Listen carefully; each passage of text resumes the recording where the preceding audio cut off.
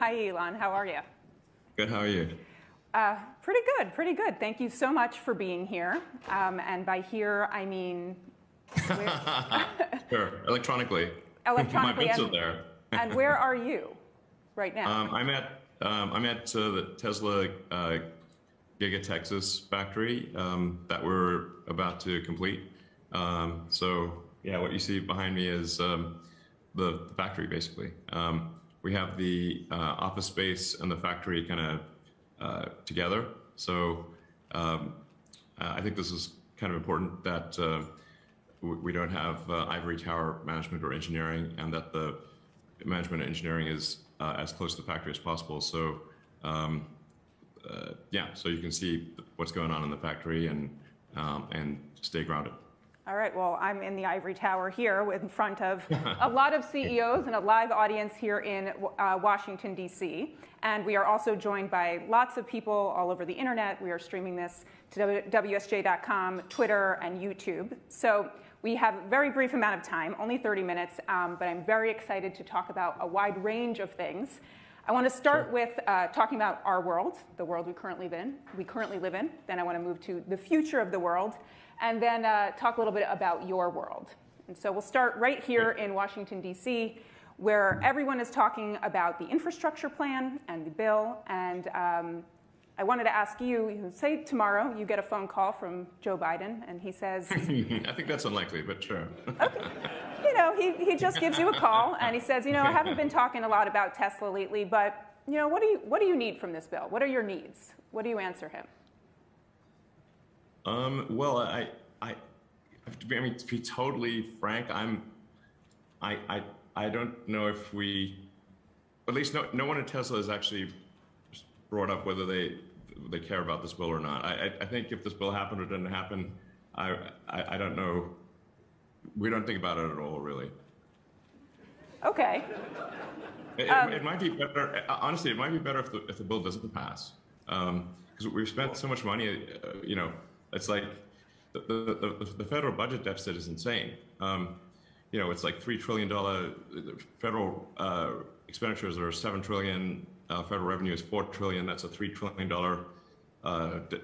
difference in. If this was a company, it'd be a $3 trillion loss.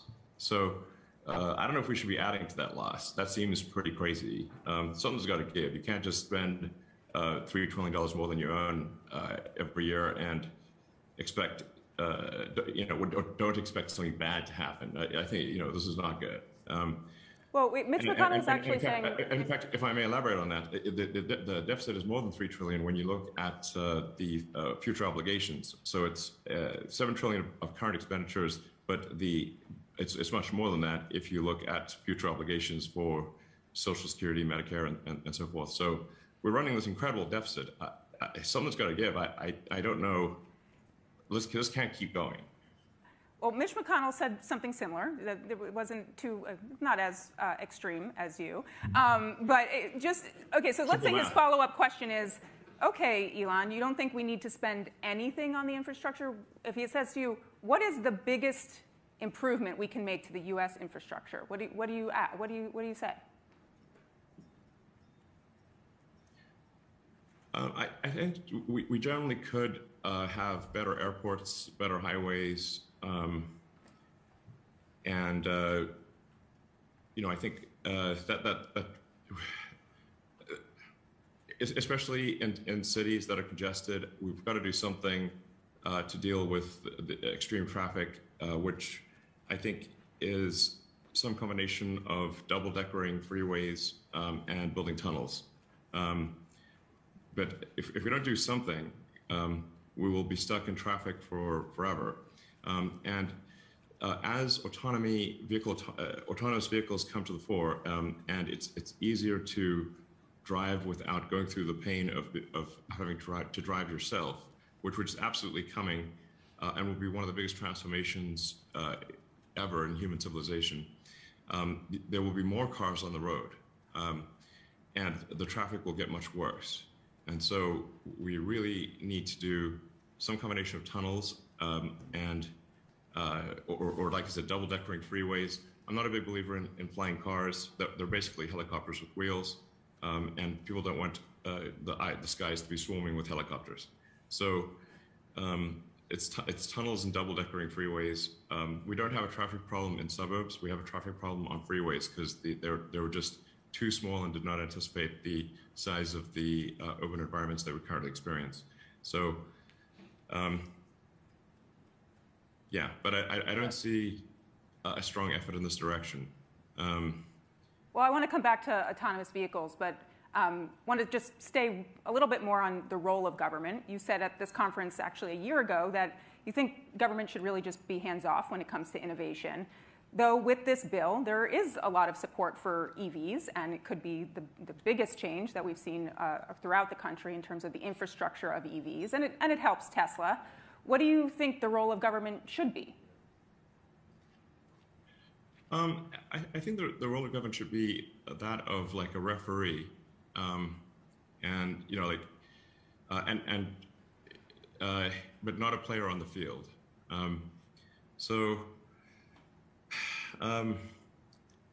Generally, you know, government should, I think, just try to get out of the way and not impede progress.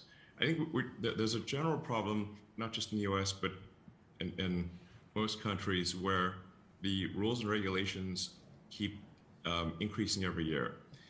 Rules and regulations are immortal. They don't die. There's not a natural. Occasionally, you see some law with a sunset provision, but really, otherwise, the vast majority of rules and regulations live forever. And so if more rules and regulations are applied every year, and it just keeps growing and growing, eventually it takes longer and longer, and it's harder to do things. And there's not really an effective garbage collection system for removing rules and regulations. And so gradually this hardens the arteries of civilization, where you're able to do less and less over time. So I think government should be really trying hard to get rid of rules and regulations that perhaps had some merit at some point, but don't have merit currently. But there's very little effort in this direction. This is a big problem. And I also want to come back to later. I know that you do have some other stance on sort of AI and what the rules and regulations we should have on that. But right now you're sitting in a Tesla factory. How are you spending your time these days between the split between SpaceX and Tesla? Yeah, it's about even between SpaceX and Tesla. It depends on, you know, what is the kind of crisis of the moment. So some weeks will be more Tesla, more SpaceX. But I mean, I work a lot. I work 7 days a week and put in I get some pretty crazy hours. So. But it really depends on where I'm needed most. I triage the tasks and try to do the things that are most useful or where I'm most needed. You know, and it varies from one week to the next.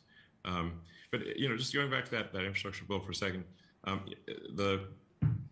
because sometimes the criticism of Tesla is like, hey, Tesla gets all these subsidies, but it's worth noting that for the vehicle purchase tax credit, the $7,500, Tesla stopped getting that like 2 years ago. So whereas everyone else, I think, except for GM, still gets the $7,500 tax credit.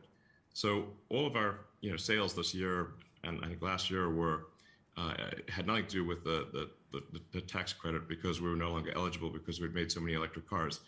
Tesla's made roughly 2/3 of all the electric cars in the United States. I'm not sure if most people are aware of that. So Tesla's made basically twice as many electric vehicles as the rest of industry combined. And we don't need the $7,500 tax credit. I would say, honestly, I would just can this whole bill. Don't pass it. That's my recommendation. What about the support though for the charging network? I mean, there are parts of this bill and no. No, I mean, do we need support for gas stations? We don't. So there's no need for this for support for a charging network. I would delete it. Delete. Okay. All right. I'm literally saying get rid of all subsidies. But also for oil and gas. If you think about also how this affects your competitors, is that Does that impact some of your view on this? I mean, maybe they need it. I don't know. But I think just generally, I'm in favor of deleting subsidies. I mean, when we started Tesla, there were no EV subsidies at all, and gasoline was super cheap. We did not anticipate any subsidies. That came later, and that came the $7,500 tax credit came as a result not of Tesla activity, but of General Motors lobbying for it. So I would just say just delete them all. All right, but there's some other good things in this bill that some would argue. I mean, a lot of money earmarked for R&D. Would you want to put that towards something? No. Okay. All right. We're going to move on from the bill because I think we get what you're saying on it. In general, we should just, if we don't cut government spending, something really bad's going to happen. This is crazy. Our spending is so far in excess of revenue, it's insane. Like you could zero out all billionaires in the country. There's all this like anti-billionaire BS. If you zeroed out all the billionaires, you still wouldn't solve the deficit. All right, I'll ask you another question around the billionaire BS.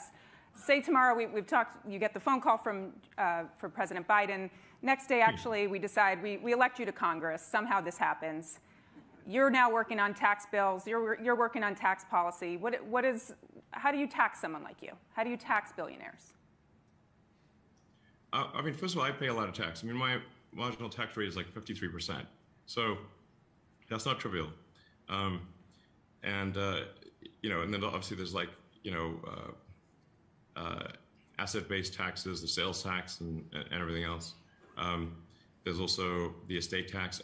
And generally, I think the estate tax is a good tax. Like if you think of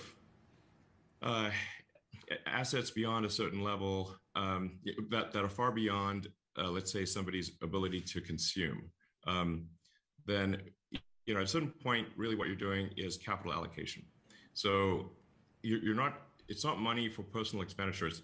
What you're doing is capital allocation. And it does not make sense to take the job of capital allocation away from people who have demonstrated great skill in capital allocation and give it to an entity that has demonstrated very poor skill in capital allocation, which is the government.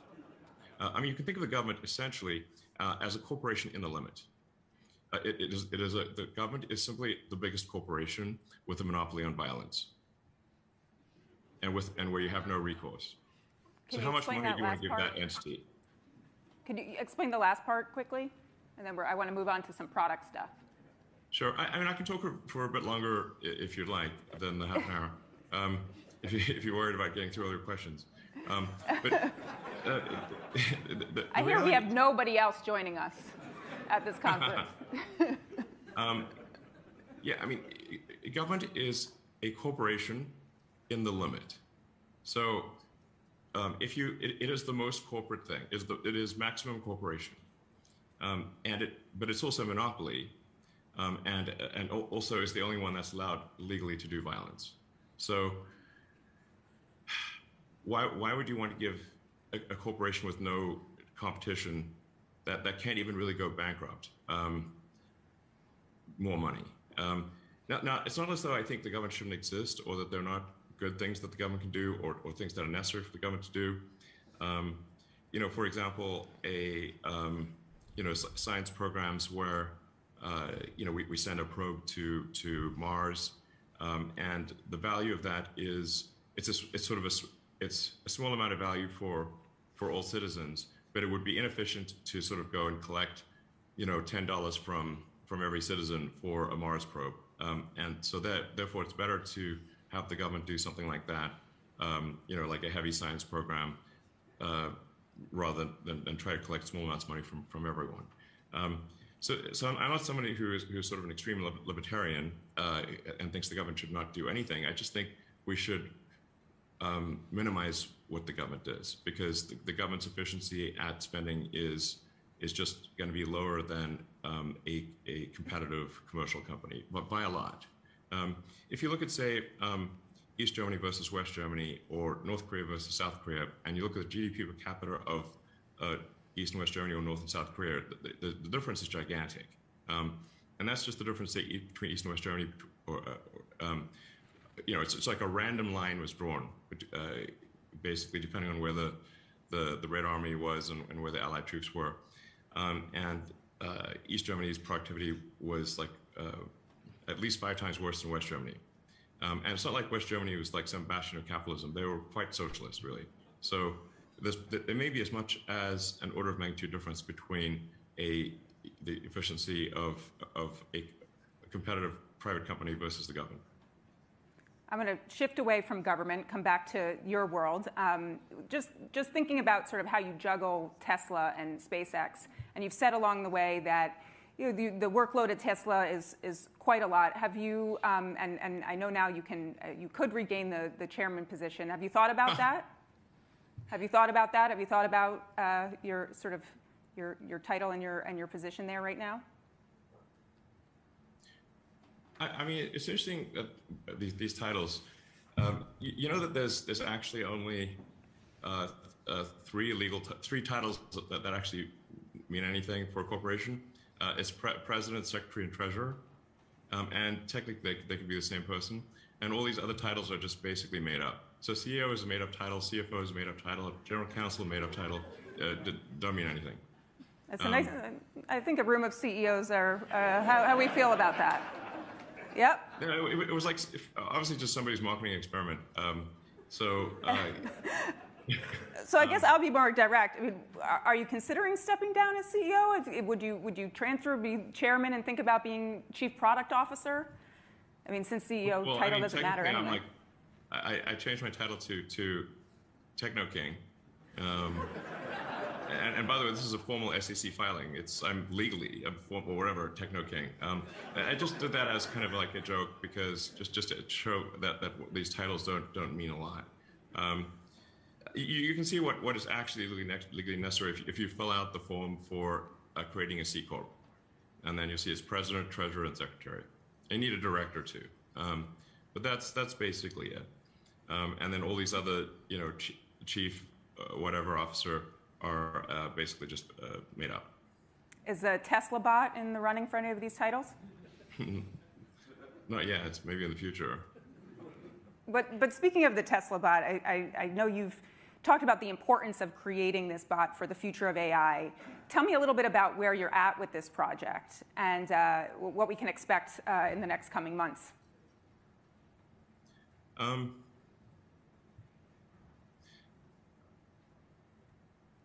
Well, with the Tesla autopilot or full self-driving, we're effectively, I think, creating the most advanced practical AI for navigating the real world. And you can also think of Tesla as like the world's biggest robot company, or semi-sentient robot company.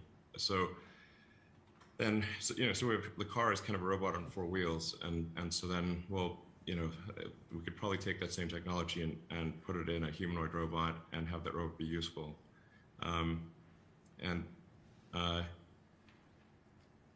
So essentially, to have the humanoid part, we need to develop some custom actuators and sensors, and then essentially use the Tesla full self-driving or autopilot, or just generally speaking, real-world navigation AI in the humanoid robot. And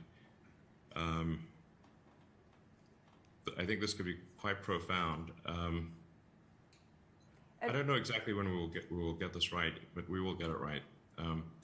And you've said also that it will solve some labor issues. I mean, what are some things that you envision this bot doing? Well, it has the potential to be a generalized substitute for human labor over time. And the economy, the foundation of the economy is labor. Capital equipment is essentially distilled labor. So I was talking to a friend of mine actually to say, just like what should we optimize for? And what he said was gross profit per employee, fully considered. So you got to include the supply chain in that. The fundamental constraint is labor. There are not enough people. I can't emphasize this enough. There are not enough people. And I think one of the biggest risks to civilization is the low birth rate and the rapidly declining birth rate. It is, and yet so many people, including smart people, think that there are too many people in the world and think that the population is growing out of control. It's completely the opposite. Please look at the numbers. If people don't have more children, civilization is going to crumble. Mark my words. Is this why you have so many children? I'm trying to set a good example. Yeah. You know, gotta practice what I preach.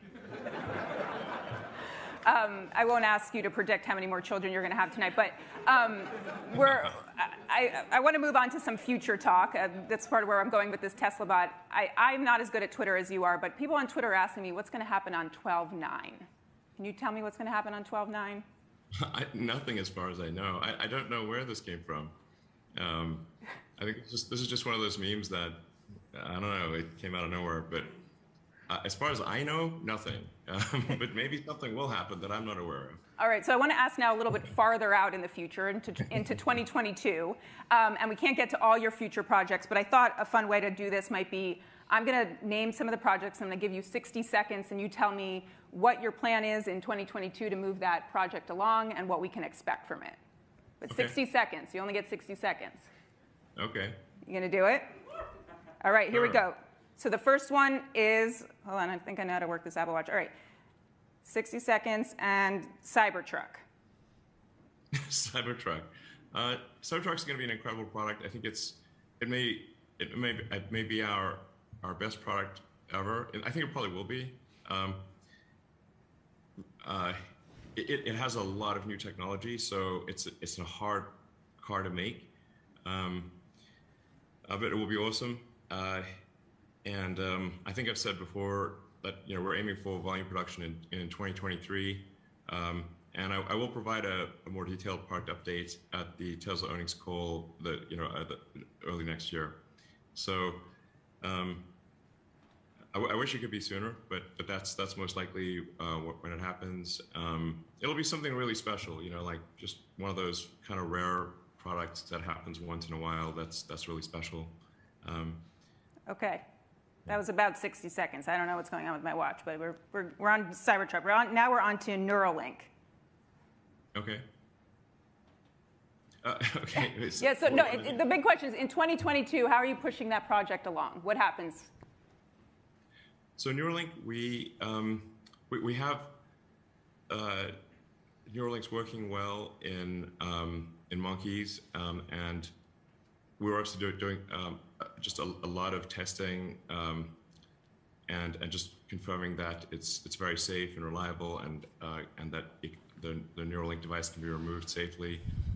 People may have seen the demo that we published earlier this year, the video of a monkey playing the video game Pong telepathically using the Neuralink in its brain, and it's completely wireless, charges inductively. But basically, the monkey looks completely normal, and yet is playing a video game telepathically, which is, I think, quite profound. We will have, we hope to have this in our first humans, which will be people that have severe spinal cord injuries, like tetraplegics, quadriplegics, next year, pending FDA approval. And I should say our standards for implanting the device are substantially higher than what the FDA requires, just as our standards for safety with Tesla are much higher than what the U.S. government requires. And I'll take a little more than 60 seconds. Yes, I'm about to cut you off. Because I think there's something that's I think pretty cool, and I do want to say that I'm very emphasis on cautiously optimistic about this. I think we have a chance with Neuralink of being able to restore full body functionality to someone who has a spinal cord injury. Meaning, I think we have a chance, I emphasize a chance, of being able to allow someone who cannot walk or use their arms to be able to walk again, okay. Naturally. Okay, I'm not going to cut that. I can't really cut you off when you're talking about that. So it's a super big deal, yeah. And I don't want to raise hopes unreasonably, but I'm increasingly convinced that this can be done. All right. So the last one is Starship. Sure. Because there's a lot happening in 2022 on Starship, right? Yes. Man, Starship is a hard project. This is the biggest rocket ever made. It will have a thrust and mass double that of a Saturn V, which is the largest rocket to reach orbit, and is intended to be fully and rapidly reusable. This is a profound, if we are successful with this, which I think we will be, but I don't know if we'll be there in 2022. I hope so. This is a profound revolution in access to orbit. There has never been a fully reusable orbital launch vehicle. This is the holy grail of space technology. It is the fundamental breakthrough that is necessary for humanity to become a spacefaring civilization.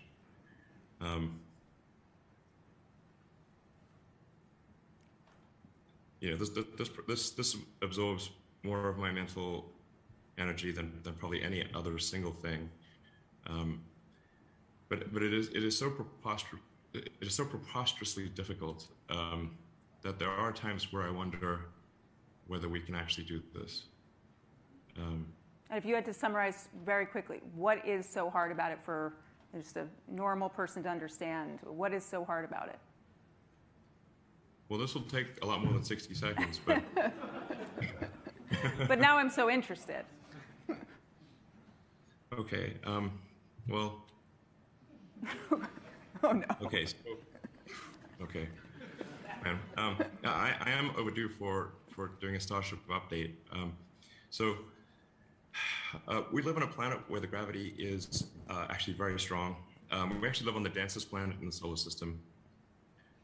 Our atmosphere is very thick, and what this comes down to is that a typical orbital rocket might be able to put about 2% of its liftoff mass into orbit.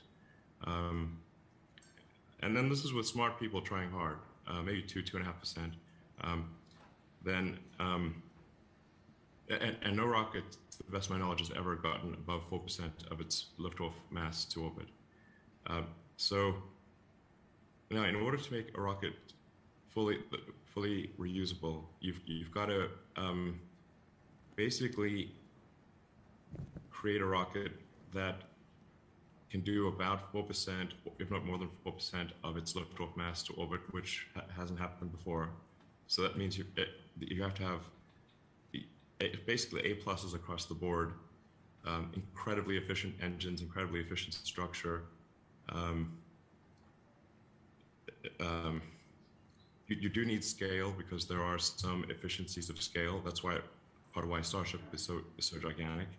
Because, for example, the brain of the rocket really weighs about the same if it's a small rocket or a big rocket. So with a big rocket, you get to have the avionics be basically round down to 0% or be inconsequential in the mass of the vehicle.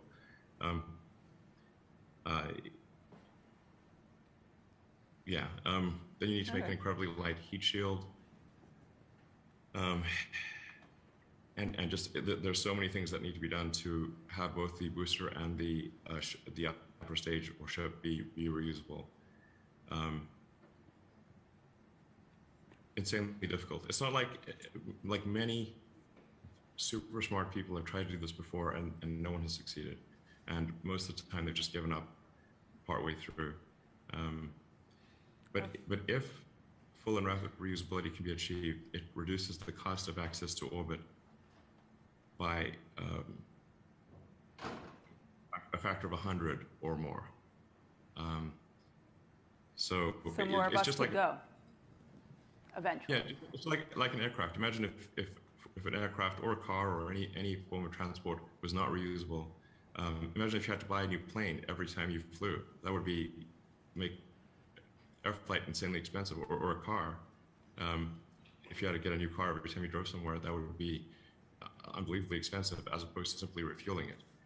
So we've got to get rockets to the point where we simply refuel the rocket and we don't throw it away.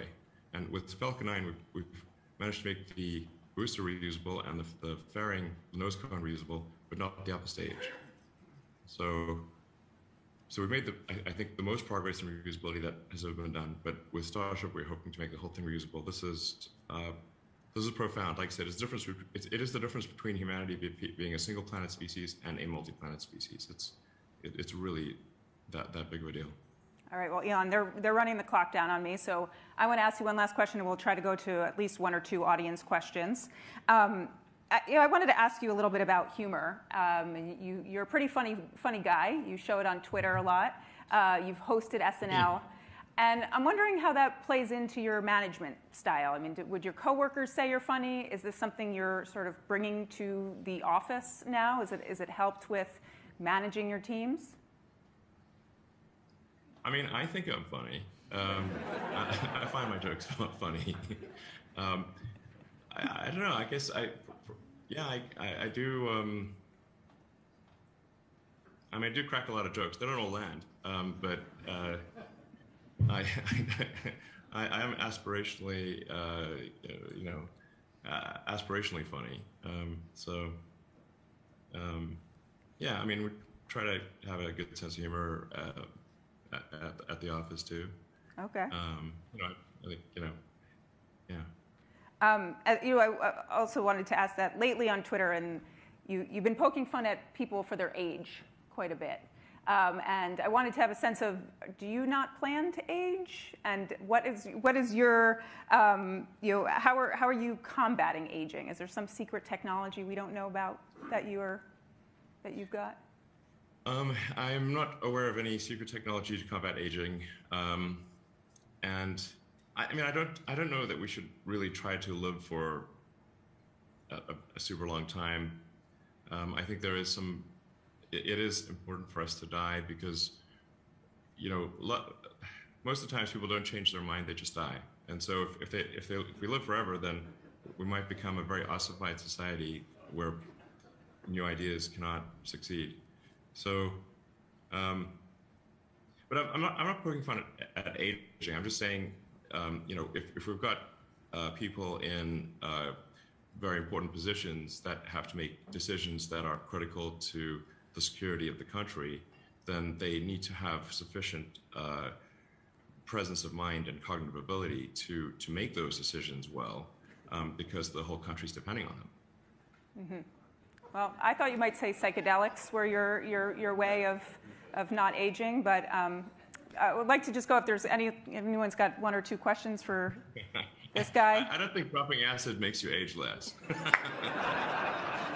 So I think drugs probably make you age more, not less. But, all right. Okay. Well, Elon, thank you so much for being with us here tonight. Oh, there is a question. Sorry, I did not see any hands up. Thank you. Baldas from BGD Holdings. I'd be very interested. First, let me thank you for what you're doing in terms of your breakthrough for humanity. But I am curious about your views on China and the United States, just on a free-flowing basis, if you want to share a few thoughts. Yeah, I mean, I think we're at an interesting point in history where the United States has been the world's largest economy for as long as anyone can remember. And I think the U.S. became the largest economy, I don't know, probably 120, 130 years ago. And there's nobody that old really anymore who can remember a time when the United States was not the world's biggest economy. Now we're heading towards a situation where China is going to be probably have an economy 2 to 3 times the size of the United States. And so that's just a different world. I do think there are a lot of people in the government in China who kind of grew up with China being a small economy, and maybe who feel like China was pushed around a lot, but they haven't fully appreciated the fact that China really is going to be the big kid on the block. And so, like, if you're going to be the big kid on the block, then you can really be pretty chill about things. You know, you don't have to worry about, like, other countries are not really a threat to you if you're by far the biggest kid on the block. And you know, so I would say that's kind of an important mindset change. Hopefully that you know, China goes through, is just, you know, to think, like, if you are the biggest kid, like, how would you want the biggest kid on the block to behave? And now, if you are going to be the biggest kid on the block, then wouldn't you want to behave like you would have wanted the biggest kid on the block to behave? I think that's pretty important. I mean, overall, you know, I think, like, Tesla has a good relationship with China, and I don't mean to endorse everything that China does, any more than I would say endorse everything the United States does, or any country. But you know, overall, I think yeah, we are headed to an interesting and different world, and I hope that we can remember that, you know, we're all human beings, and, you know, let's just try to have as positive a relationship as possible, and you know, and work towards mutual prosperity of humanity as a whole. Well, Elon, thank you so much for being here tonight, or where you are, and thank you, everybody. And I hope to see you next year. Back to Tyrol.